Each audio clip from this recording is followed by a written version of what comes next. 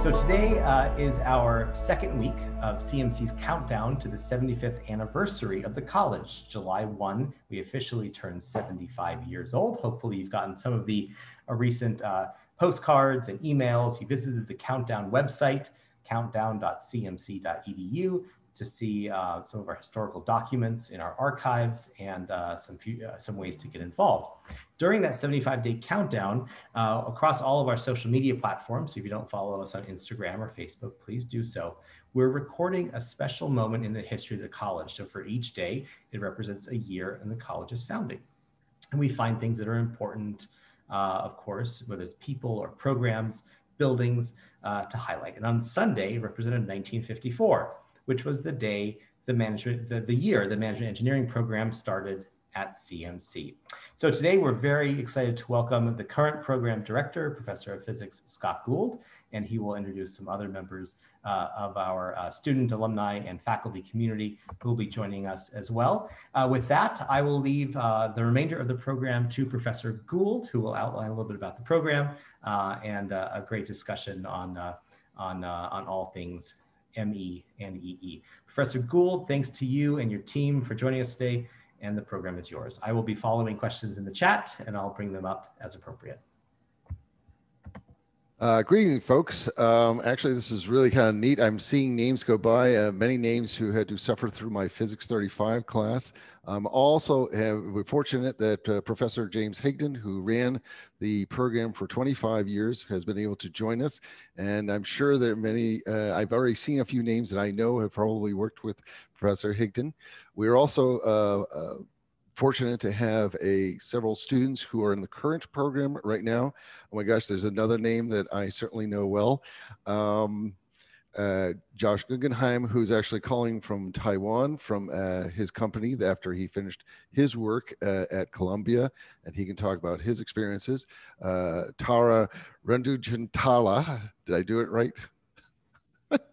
She's always just Tara, who's currently now in her master's program at Wash U in St. Louis. And Matias Alvarado, who is just got accepted to Columbia and is about to go through the whole process, transfer process. What I thought we should do is to give you an idea of what the program's like now. There have been some changes, and I'm always interested in hearing your experiences and what you see is different, what you thought was good about your program that we can continue to incorporate or hope are still incorporating into the program now. So that's what I figure we'll start with, and we'll talk a little with the students, and of course Professor Higdon will give you a whole bunch of history about his knowledge on it. So I'm going to share my screen. Let's hope this works again. And hopefully you can see this on the right-hand side, and it should say economics and engineering. Is that correct? Yep. Okay, good. All right. I'm going to make this a little bit larger. So it turns out, actually under Professor Higdon's tutelage, a second major for 3-2 was created called economics and engineering to differ from the management engineering. And he can talk more about what that was. But right now, we've decided that in the last few years to actually unify them back. And because most students were now selecting the name economics and engineering, and because there wasn't the sort of management work that I heard about in the 60s was gone, this is a more descriptive title for the major. So again, any student who does 3-2, they have to go through this major, which of course celebrates that which CMC does very, very well, which is economics. Okay. All right, so let me see if I can get this started. Again, a reminder that the key here is we are still enhancing their engineering experiences with things involved in economics, microeconomics, econometrics, things like that. It is still a liberal arts experience. Okay, they are still taking philosophy and psychology, etc. The key is, of course, they provide a solid foundation in mathematics and some of the natural sciences. Okay. And then for most of the students who transfer now, they end up going to an engineering school for which they specialize in a type of engineering. We still have a relationship with Harvey Mudd. So if they go there, they get a general engineering degree, sort of in systems engineering. But most students actually specialize in a field of engineering. Although, as Josh might actually talk about the fact that his own experiences, even 2-3 years out of finishing at Columbia, he has been through a spectrum of different types of engineering, even though he was labeled the mechanical engineer, right? Yeah. All right, very good. So the key is it still comes out to you get the BA from CMC and the BS from the school that you go to. A large portion of the students these days are now staying on for an extra year, or actually in Tara's case, all she needed is a half year to add a master's degree. And most of all the schools that we have a relationship with generally have this option, again, except of Harvey Mudd, because they don't have a graduate school. And this is becoming very, very popular. A reminder, of course, the key is that when you do, for a lot of the students who are coming in now, they're choosing CMC, they're choosing this program because they're not quite sure if they're ready for engineering school, but they like both the combination of STEM and economics. In fact, the E in STEM might be at STEAM, STEEM. And so we certainly continue to provide that type of background, a fair amount of physics, 3 semesters or 4 semesters of physics. And of course, the big advantage is we do have Harvey Mudd next door. And so a number of students go over and take that first engineering course there to see whether this is something that is useful to them. So before they make the big jump to another institution. Okay. And as I said, we do highlight to make sure that the students are aware that when they transfer, they often transfer into a type of major. Depending upon the school, they're either sort of locked into a type of major, or sometimes they can float around at some of the other schools other than Columbia. Columbia tends to be very sort of rigid, but on the other hand, if you again choose a very open major, such as mechanical engineering, you end up doing a lot of different types of engineering as it is. So again, lots of options for the students. In fact, I think I did a calculation and I realized, given all the different types of programs we have and the different schools and the different majors, I have to advise for 137 possible combinations. Fortunately, I've tried to simplify it a bit. Okay, a reminder, actually, we do have articulation agreements with several schools. No, one of them is not Stanford. I believe that ended in the early 80s. Jim might be, well, actually early 90s, but yeah. Early 90s, yeah. Yeah, but we still have a relationship with Columbia. That's probably the most popular. USC is also quite popular, particularly in computer engineering. Washington University in St. Louis, which is different than University of Washington in Washington, although I mentioned that, and then Harvey Mudd. And so what the key is, of course, students, should they want to go through this program or when they're ready to transfer, most of them are prepared for virtually all the different types of engineering schools that they can get themselves into. And it is true, we've also had students who've been applied and have accepted to other engineering schools as well, including, I know recently, Cornell. And I believe actually in the 70s and maybe in the 60s, Cornell was popular. And I think somebody mentioned Rice. I was just talking to Professor Steve Naftalin, and he said when he was doing it, even before Jim, Rice was also popular. But we don't have any students who go to Rice now. I should finally mention University of Washington. A lot of the students these days coming from the Seattle area, and they would like to return back to Washington. And I went up actually like a few days before the pandemic really hit. Yes, I was near Kirkland, Washington, and I was coughing on the way home on the plane. And I sent an email to the director of, the dean of engineering school at University of Washington. It was a very good engineering school. And I said, would you be interested in meeting with me and talking about a 3-2? And they said, they have no 3-2 program. And they said, but come on up, let's talk. So I flew up and I saw them. And they said, look, we don't have a program, but we know CMC.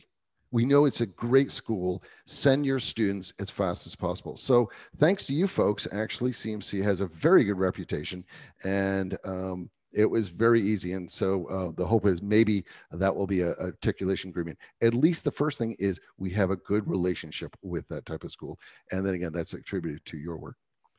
So with that, that is basically the program. I can go into more detail, but I think at this point, what I'd like to do is actually start with Matias, who right now can sort of talk about his experience of sort of going through at CMC in his preparation for his type of major. So if you could talk about what you see yourself going to and why you chose this 3-2 option, Matias. Yeah, hi there. So again, yeah, my name is Matias from the Bay Area. And as Professor Gould noted, I'm a junior, so I'll be leaving CMC this semester, heading over to Columbia to pursue operations research, which is in their School of IOR, Industrial Engineering and Operations Research. And for me, from the beginning, I was always very business oriented, but I wanted to approach it from a few different elements, right? With a few different elements. I wanted to understand a technical approach to problem solving, and doing that in order to communicate effectively with engineers.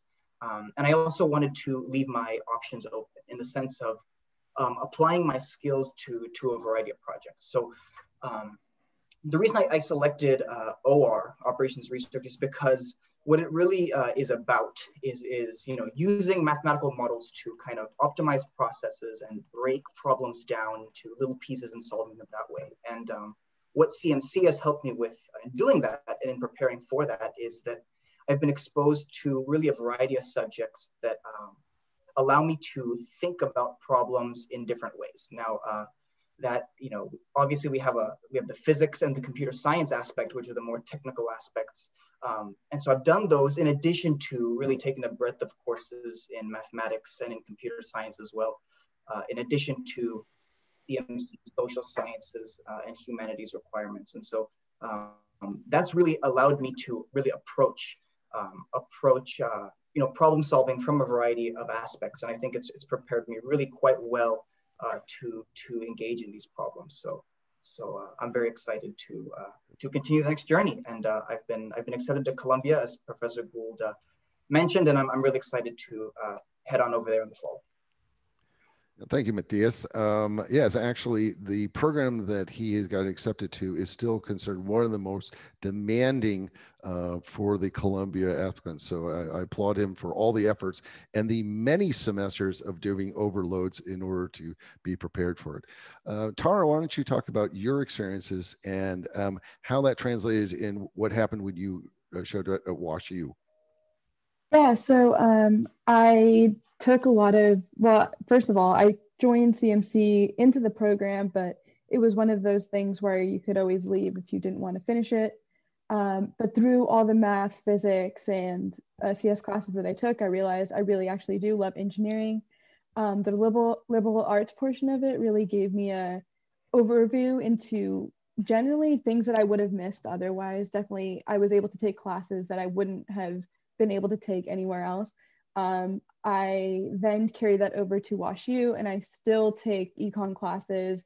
I'm doing research, kind of straddling both dimensions in engineering and economics. And yeah, so all my internships have been in the engineering space, but I tend to always have the ability to use my econ and business aptitude that I learned or gained at CMC. And at WashU, I was able to decide whether or not I wanted to stay in computer engineering because I did like low-level languages and kind of that interaction. And I had the ability to take classes across all engineering domains.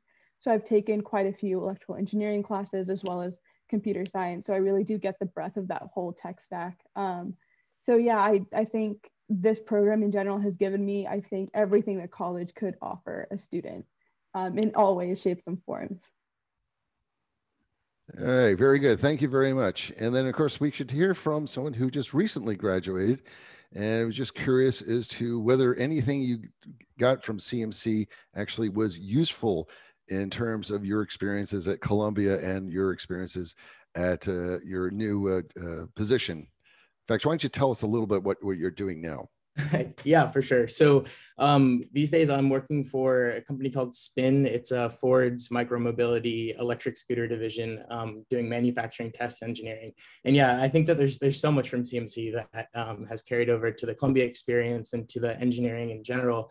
I think the biggest one is just communication, communication of ideas. I think there's so many cool things being developed at any given company, but I think that the ability to translate the work that you're doing and make sure everybody's on the same page and make sure everybody understands the motivation for that work and why it's impactful carries a lot of value and weight. And I think that just through the different courses at CMC, through the different organizations I was involved with, you really learn how to take complicated ideas, take ideas you were recently introduced to, understand them at a deep level, and be able to communicate those to people who are familiar with it, unfamiliar with it, and really make sure everybody's on the same page and understands where you're coming from and where you're trying to go.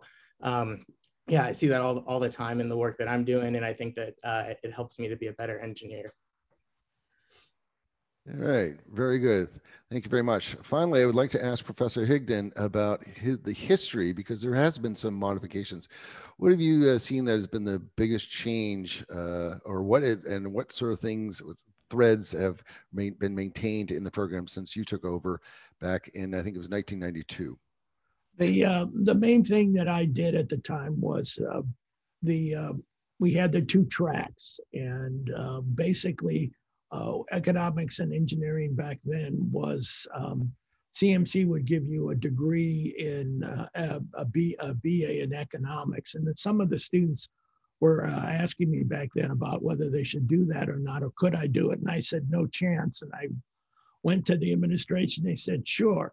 But you had this issue of having a different, basically the big difference was the E&E track took quite a bit more economic courses, and some people could do it and some couldn't. And so that got some interesting, we spent a lot of time trying to cut and paste courses on the fly with individuals, and it got a little out of hand the last year I was doing it. So I thought it was interesting. Some of you faces you look very familiar. One or two of you haven't aged a bit, but yes, it was an interesting experience for me to advise students. And so many of you ended up on Wall Street in the past. So interesting. So you've integrated it. I think it might be streamlined, and it might be a better approach. Does that help, Scott? Absolutely. Fantastic. So, okay. So we've given our sort of little dog and pony show, or essentially a description of where it is today. So I guess we want to open it up for questions or hear from your experiences, and, go ahead and ask, and hopefully we have answers, and is that right, Evan? We have a lot of questions that have come in, which is great. Oh boy. All right. So should we just answer directly? I've been collecting them, so I'm happy to ask them of the group. Just so everyone knows, I did put, I think Lisa is on. Lisa pulled some numbers for us. About 450 alumni we're tracking who are 3.2 majors. And I put in there also the largest employers in the chat and the most popular professions, so executive management, engineering, and so on. So just some fun facts there. I think we were all thinking about. So we had a few people talk about numbers. They're very curious, the number of students who are graduating ME now versus then, and also the number of women enrolled. Recognizing, of course, we were a men's college at one point, and then when we went co-ed, the women cohorts were smaller, but now we're about 50-50. So what are we seeing with the gender balance as well? It's still predominantly men, but I would say about a third now are women. So again, it changes from year to year. I didn't do that quickly, the calculation, but basically that's about it. I fill out a number of applications, write letters for women applicants. But it's not quite 50-50, and I don't anticipate it being 50-50. It just tends to be, we have more students who come in and show interest in it, tend to be men, and therefore it's not surprising that in the end, we end up with more men eventually leaving. I should say one other number is about half the people who sort of start the path since I've taken over, and Jim might have a different experience, end up actually applying for transfer. And even then, not everybody who gets offered a shot to transfer, and I should tell you, well over 99, well, not 99%, but 95% of those who apply to transfer are accepted at one of these schools. A lot of them, we still get students who say, and I think Tara mentioned once, it's hard to leave the happiest college in the country. I think Josh said that a couple weeks ago, but I wholeheartedly agree. I always say that leaving CMC was one of the hardest decisions I've ever made. Yeah, I totally agree with that. I think, engineering school is not easy by any means, but the hardest part was certainly leaving the community and friends and everything at CMC for sure. You guys are not alone. I'm reading all the class notes that were submitted for our special edition, and there are a lot of MEs who talk about that, difficulty, and in some cases went to Harvey Mudd because of it. In some cases, just had 3 great years at CMC and then moved on. The question about the connection with Cornell. There used to be a connection with Cornell, doesn't seem to be around anymore. Maybe Scott or Jim, either one, maybe talk a little bit about our former Cornell connection and where that went. Jim, I'm going to leave this one to you. By the time the early 90s turned around, we didn't get a lot of interest in Cornell. And unfortunately, a lot of it was weather, a lot of it was location. I tried to push people that way, but it didn't carry. Some of them, now it might be a little more interesting, but it was a tough sell. I certainly mention it, and I should also say that I do know of at least 2 students who were accepted to Cornell. I don't think either one chose to go there. One, again, decided that she was happier at CMC and that she decided to go to graduate school directly out of CMC. Next question. And a similar question about Stanford. Why was it that Stanford terminated the program? That was such a popular place for our alumni from the 50s, 60s, and 70s to go. Any more intel on that? Well, that happened. Let me try that, Scott. That was way in the early 90s. What happened was the obvious thing that Stanford could fill their program with their local home students, and they felt they weren't interested in having these transfer programs with a variety of schools. And it was cut at a very high president-to-president level. John, Mark Stark was certainly pushed for it. He talked to their president. It was way above, I was transiting into running it. They tried, the CMC tried, they certainly put a push. And Stanford just said no. And I can also say I was actually talking to Professor Naftalin about it when he said it sort of came through with him, and they basically the admissions people said it was straightforward in that at this point Stanford was really taking off, and they were getting a gigantic packet of students who got 1600s on their SATs and straight A's completely, and they felt that pool was sufficiently strong enough that they did not need the feeder system that others that they had been using. It happens. So we have a question from Mike Tamas. The program described online is economics engineering. Could another discipline, a social science like psychology, be paired with the engineering prerequisites? Could that be pursued if economics is not as much an interest? Is there a way to kind of modify the program? Jim, I'm going to let you start with this one, and then I'll. Oh, thank you. Thank you. Yeah, I certainly ran into that one many a time. The issue is what one could do, of course, would be do the courses for the requirement for one major, but it would seem this was raised. I certainly at least twice. I raised it seriously with the CMC administration about having such a variant, and that was not well received. And the idea would you do a direct transfer and you get a degree from the second school. They did not want to pursue an intermix of other majors and engineering or whatever. It did not fly.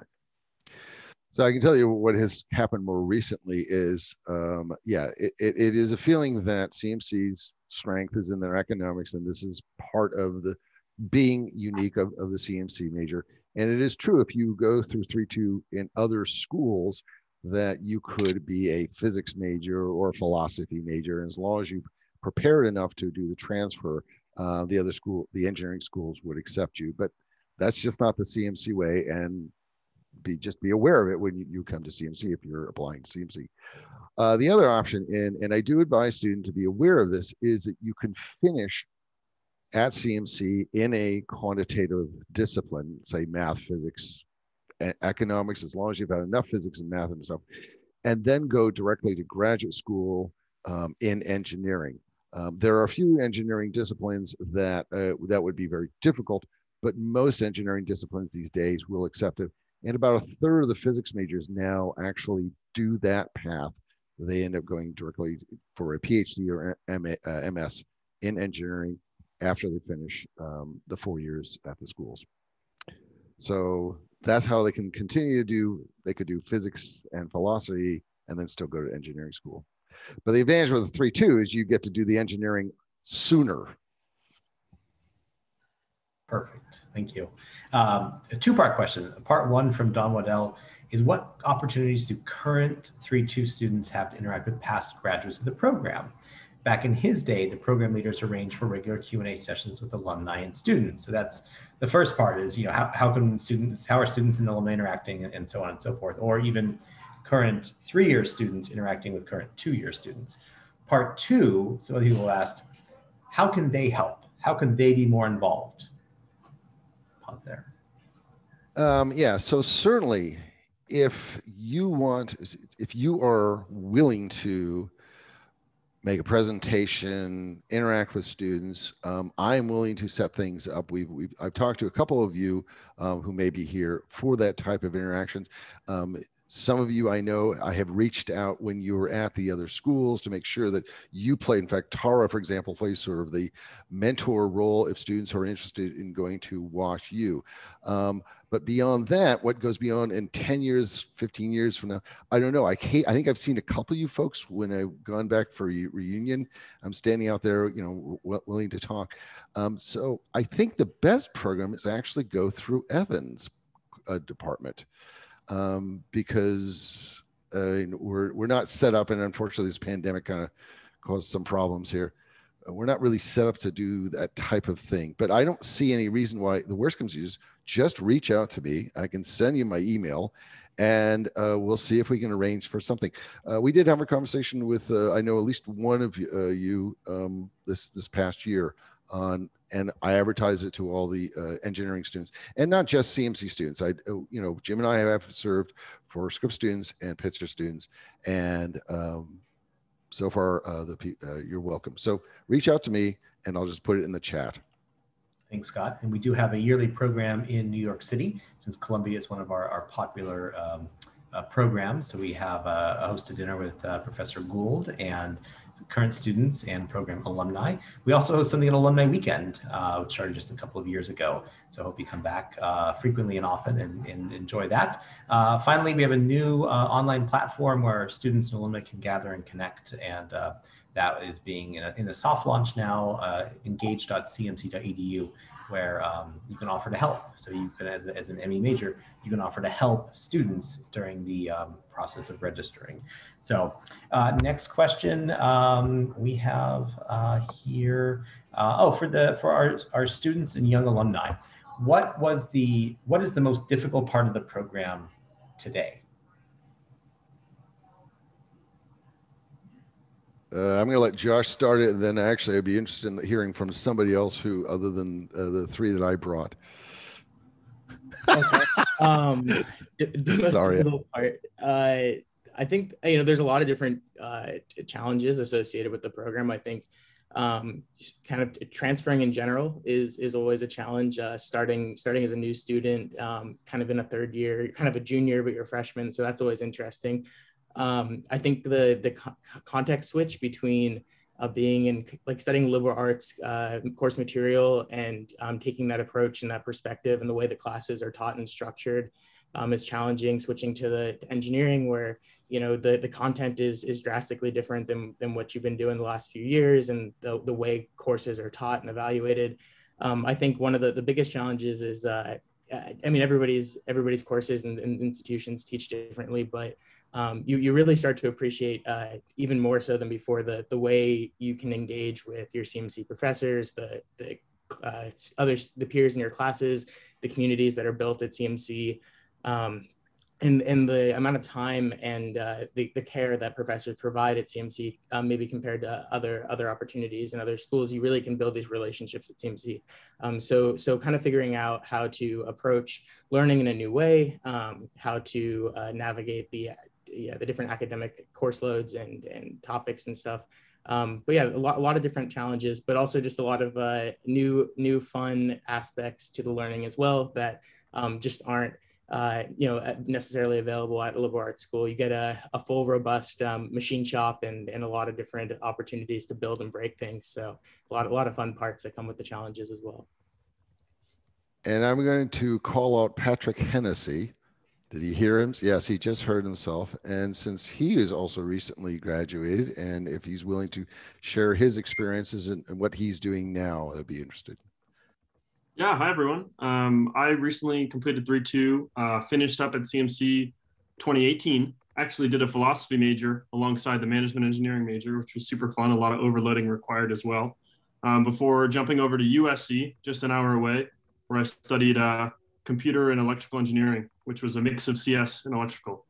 I'm currently working at Google, working fully remote for this whole job since I started, which is definitely strange to start a job during this pandemic, but very excited to get in the office soon. I'll be working out of Mountain View, but for now living in Denver, trying to ski as much as possible before all the snow melts. But yeah, really love my time at 3-2, and I don't think I would have gotten the job I have now without that last 2 years in engineering. So very grateful. And I'm going to call out one other thing. I think saw Cassie Davies. And Cassie, do you remember, can you tell us what you're doing now and what was your biggest challenge in transferring and doing the whole process? Yeah. Hi, everyone. I'm Cassie. I finished up, well, I came in as the class of 2017, left CNC in 2016. Then I transferred to WashU, and I was actually one of those students that stayed an extra year and got a master's. So yay for the few WashU folks that I see on the call. I think the biggest change is definitely the transfer. I think what Josh hit on was a lot of what resonated with me, but it gave a whole new opportunity to live in a whole new place and really have opportunity to have 2 different college experiences. So I think that was a huge plus, but also comes with a lot of growing pains and new learnings and just life. So I think that was probably what resonated with me. I'm currently a quality engineer now at Abbott Vascular in Temecula, California. So went out to the Midwest, came back to Southern California. But yeah, so now working in the medical device space. I studied biomedical engineering and I had a minor in electrical. So similar to Patrick, like EE seems to be a helpful thing in a lot of different jobs nowadays. Right. Evan, you want to try another? I think we've yeah. So someone in the chat's curious why Harvey Mudd isn't more popular. Why do we think that most of our students leave the Claremont colleges as opposed to going to Harvey Mudd? The probably most straightforward answer, and Jim, you can talk more about it, is it is quite challenging. The number of courses required by Harvey Mudd in order to do the transfer there is substantially more than the other schools. So for example, because you're at near Harvey Mudd, they expect you to have finished at least 5 engineering courses before you even do the transfer. Plus you have to do all their GEs, which means again, a year of chemistry as opposed to a semester of chemistry, because very few of our students actually do chemical engineering, a semester of biology, and as I said, and 5 engineering courses, which is not something that any of the other schools, engineering schools, expect you to be able to do. So that's probably it. there may be ethos, there may be a philosophy you may not want to, it just may not attract that type of student, but that would be the easiest answer to give. Jim, did you have a thought on that? Well, there were two things over the years. I tried quite a bit to connect up with MUD, and that was part of the reason behind the economics and engineering. Two things. One, there are a number of students who wanted to get out of Claremont. That was one thing. And the other one was MUD offers a general degree, and a number of our students were very specific. They wanted a mechanical or electrical, and they felt that, I think correctly, MUD wasn't able to give them that base. So between those two, and I think Scott is right, the work needed ahead of time was tough. That's great information. Thank you both. We had a couple of questions about the application process today for that transfer. Can you describe that process and if there's any required GPAs nowadays for admission, for transfer admission? Taro, why don't you, actually, no, Matias, why don't you talk about it since you're the most recent person who applied? Right. I mean, I applied completely online. That was one thing that was different here from the pandemic. But Columbia has their own application. For other schools, you can apply through the Common App for the transfer. For most, it's actually pretty standard. They're looking for your courses, some letters of rec,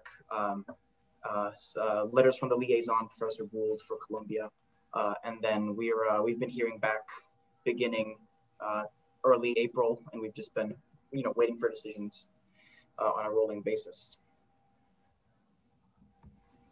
And Tara, did you apply to more than one school? Yeah, I actually applied to a bunch of UCs because I live in the Bay Area, and I got into a couple. I think the issue there was less so, well, first of all, they didn't have a program. So it was a lot of manually trying to figure that out with very little help from their advisors. And also, I just personally, when I visited the schools, I enjoyed WashU's program the best, the way that they explained it to us. But yeah, it's basically applying to college all over again. Not as daunting though, because once you hash out a 20-page paper in 3 days, an application seems like a piece of cake at that point, but very similar to the high school and master's application process. Right, I think we've settled that one. Evan, do we have another question? Yes. So I'll start with a story from the class notes section. There are some 3-2 alumni who went to Stanford in probably the 60s or 70s who wrote that a part of the reason why they chose CMC was because of the 3-2 experience and kind of that pipeline to Stanford engineering. But when they started and they went to the sessions, they saw there were 60 freshmen thinking about the 3-2 program, and they immediately got scared because they think the transfer agreement is only maybe 10 or so.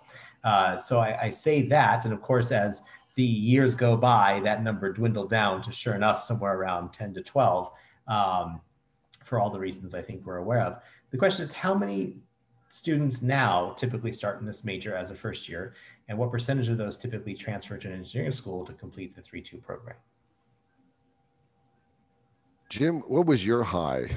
What do you remember your age? Because of the basic 3-2 was I would suggest we'd have about 3/4 of the freshmen starting would apply to engineering schools. But we lost in my era. We lost a number of students to the dark side or pure economics and finance. That was the major. At CMC, the major fall off, but it was around 3/4 over, say, a 10-year average. Yeah, well, I'm not even keeping that numbers. I would say it's more like a half of what I've counted. But generally, when I do information sessions at the beginning, and I'm looking at anywhere from 25 to 40 students who are starting, I see in the fall.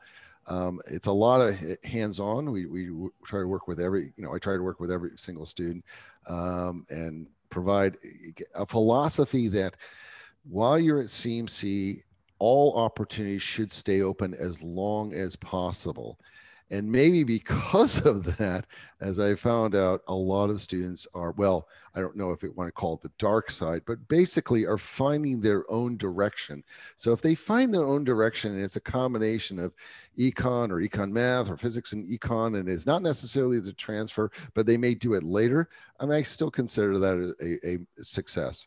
And then for those who do transfer, it is astonishing how successful they are. Every time I go and visit them, you know, I go and visit Columbia and WashU, and well, it's very easy to get to USC. I mean, every time I meet the students that are in their 5th year, and I say, well, have you decided what you're going to try to do for next year? And they go, oh, I already have a job. I mean, it was just like, oh, okay, well, fine. You know, as opposed to me, I had no idea what I was going to do. So they're very, very successful, those who go through this program. And I think that settles that question. We had a couple comments on Professor Naftalin.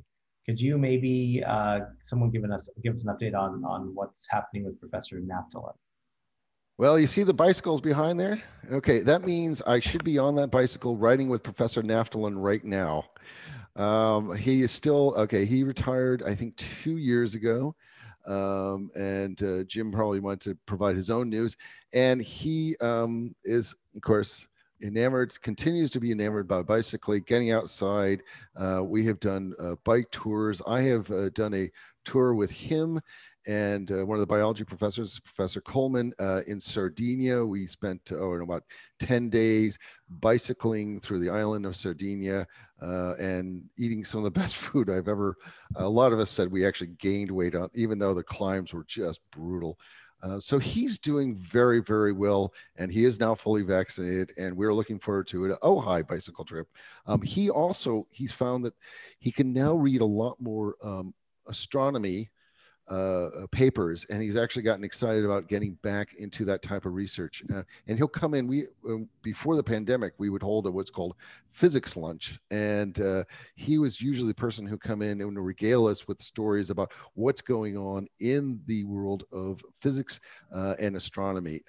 And he's a great storyteller. So that's what he's doing. Great, thank you. Does Professor Gould still do an open book, collaborative, 24-hour take-home final that kicks your butt? Okay, the collaborative word is not true, but I hope that was not the case when you were taking it with. But yes, it is still 24 hours, all completely open book. If you get your information off the internet, that's great. Yes, it is highly demanding. But here's the thing, as you might have remembered, you got to take the exam when you were ready, and when you were done, you were just done, and that was it. On the other hand, it allowed you to answer questions which were much more demanding and much more thought-provoking than here's a problem that has 3 unknowns, I'll give you 2 and you give me the third, or something like that. Theoretical mechanics. I just saw a question about theoretical mechanics. Yes, we still offer what's called classical mechanics. It was funny, it's called theoretical mechanics, because when I first came here, it actually had a laboratory component, which made no sense to me for a theoretical course called theoretical mechanics. And it's still classical mechanics, and it's probably one of the harder upper division physics courses. We now also teach quantum mechanics, statistical mechanics, biophysics is very popular. What else? Electricity and magnetism. So students can, and actually we also offer an electronics lab. So students can basically, if they don't want to be a physics major, they can try a bunch of other upper division physics, do the electronics lab, and see whether they actually want to get into electrical engineering or not. Both Professor, go ahead. No, that's fine. There's some amusing comments in the chat I'm just looking at. I'll save the chat for you and send it over too. To both Professors Higdon and Professor Gould, what resources do you wish you had that you don't have right now to make sure all of our 3-2s are successful?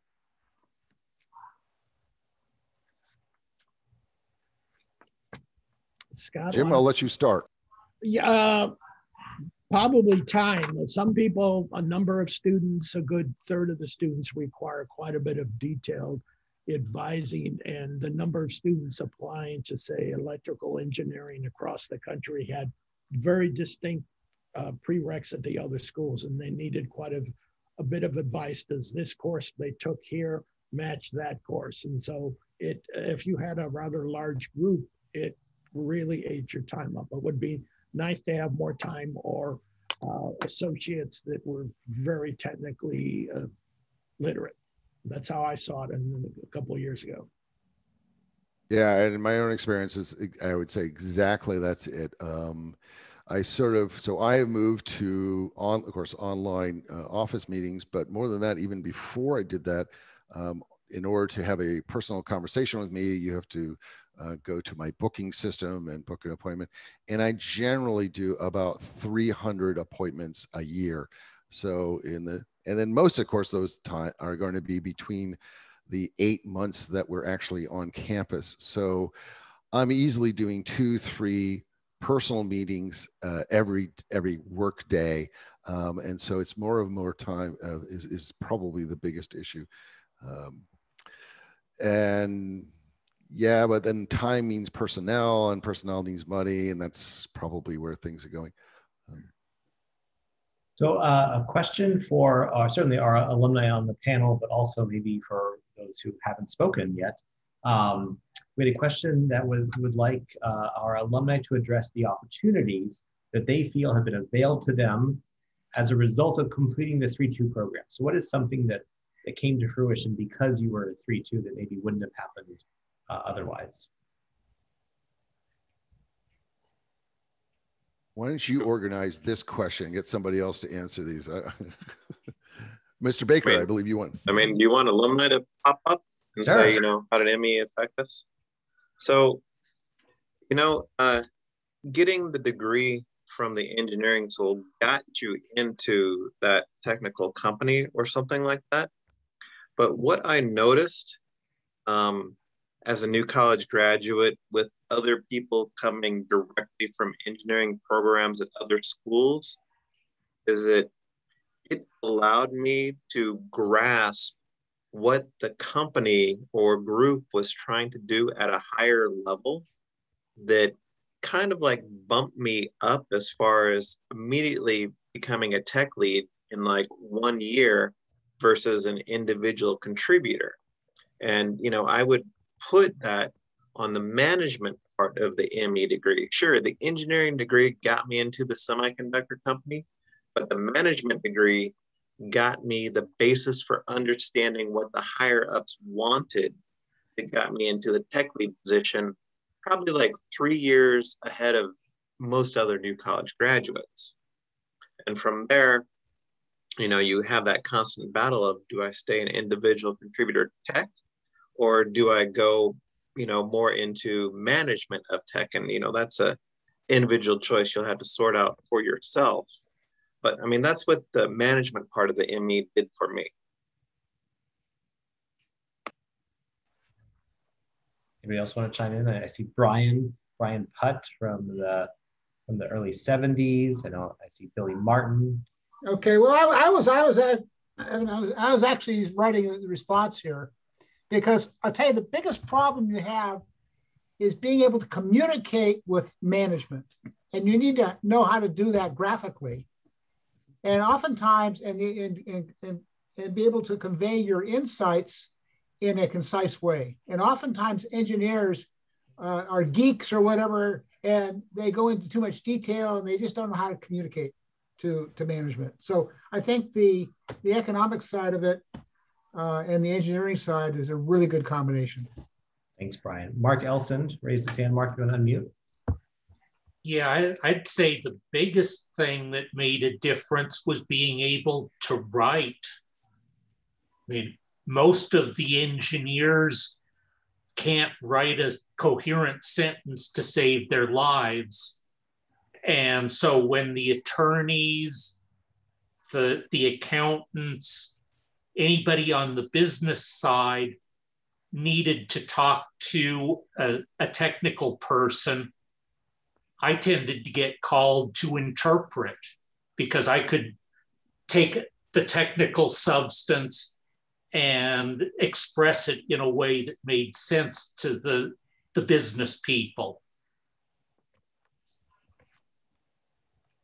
Great points. Anybody else want to Yeah, Evan, this is Jack Mulder. So a couple of years out of school, after spending some time building PowerPoint presentations in a strategic planning group for a small semiconductor firm, I returned back to my hometown of Tillamook, Oregon, and joined Tillamook Cheese. And that interpreter or translator role was very important in the early years.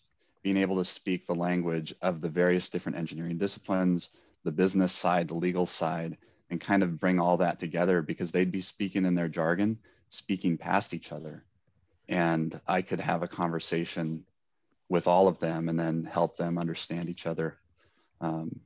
That served me very well now. I've been here for 22 years. Thanks, Jack. And most importantly, thanks for all that you do. We are grateful for all the cheese, all the ice cream, and so on and so forth. Peter from New York. Hi, I guess I really wanted to just sort of expand a little bit on the communication issue.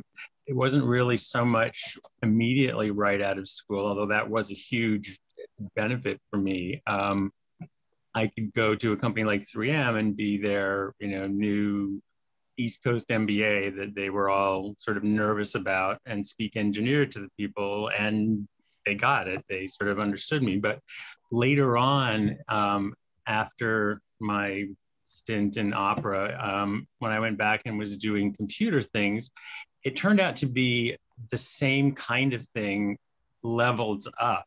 And people asked me all the time what I had done or who had advised me or how I'd chosen to do the different educational and work experience things that I'd done that set me up to have a CXO kind of job, as I was a CTO, a CIO, a CAO in a bunch of different companies.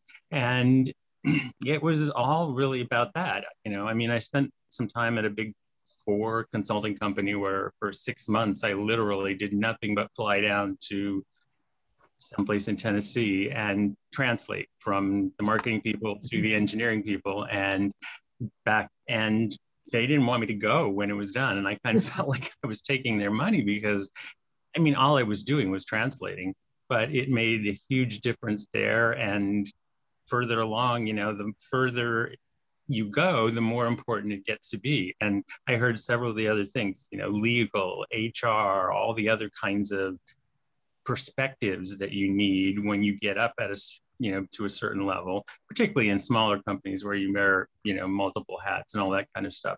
But absolutely just, communication, writing, that's all communication and perspective. Thanks, Peter. Hey, Evan, how's it going? Nice to see you. Good to see you too. Long time. And Dr. Higdon, so great to see you. Yes. Oh man.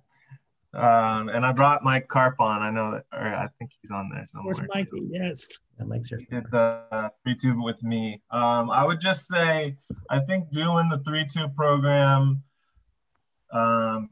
Claremont, their education was definitely underrated.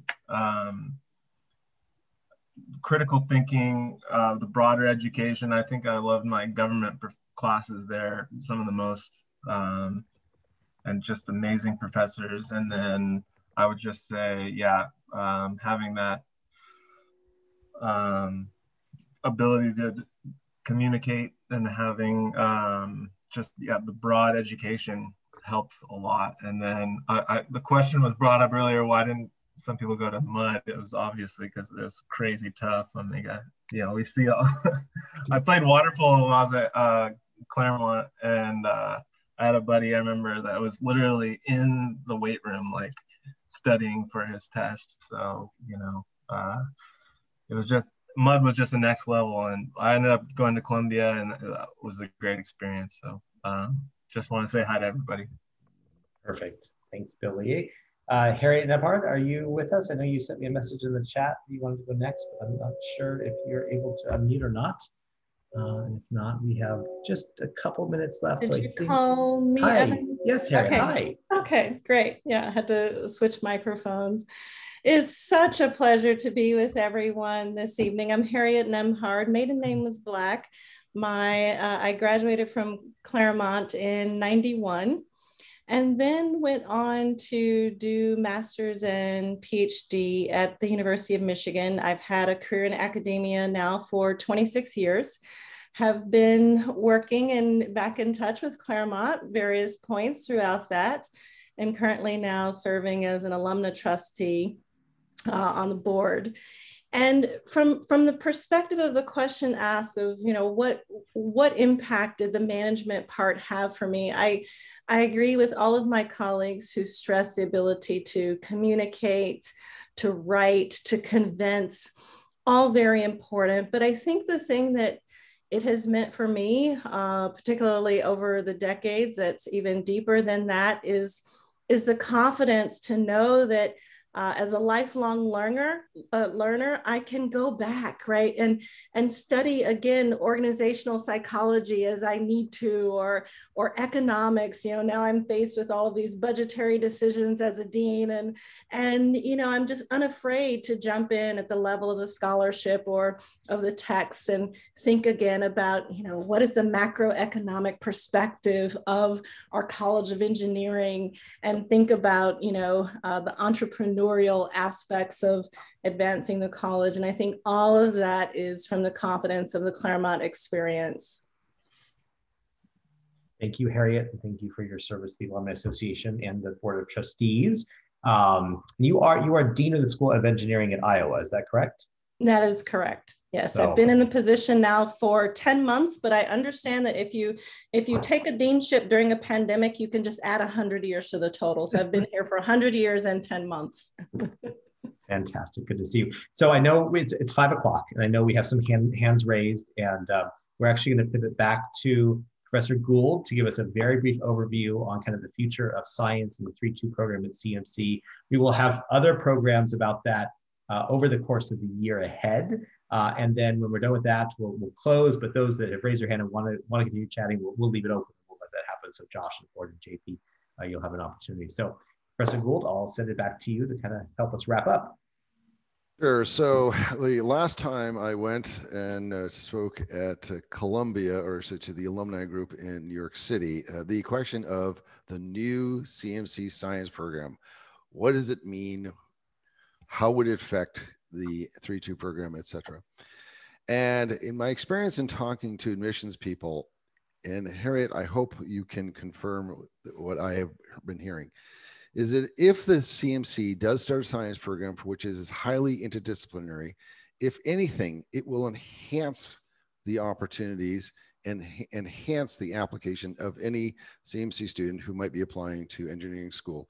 We already have seen this when we used to run what was a program called ACE, which was an integrated science sequence, intro physics, intro biology, intro chemistry, all first-year students. Very non-traditional. The question is, would med schools accept it? Not only did med schools accept it, but their students were more likely to get invitations to the top schools. I have been to numerous students who graduated from Stanford Medical School because they would had a different experience. And this is the type, this integration of sciences, and particularly the hope of adding that and the computer just would make whatever application a CMC student who might want to do the 3-2 to transfer shouldn't be a problem. Harriet, I will ask you, as a dean, can you speak onto that? Would you accept a student who went through a much more interdisciplinary program rather than the straightforward courses that we normally list and check off boxes? Absolutely. And this is really the direction in which we all need to be going as colleges of engineering. How do we ourselves create more interdisciplinarity in our curriculum and in the co-curricular opportunities? And certainly a student who would have this kind of preparation and be able to add that experience to our community, I think would be easily welcomed with open arms. Evan? So you're muted, Evan. Oh, I should know how to unmute myself by now. I've done enough of these.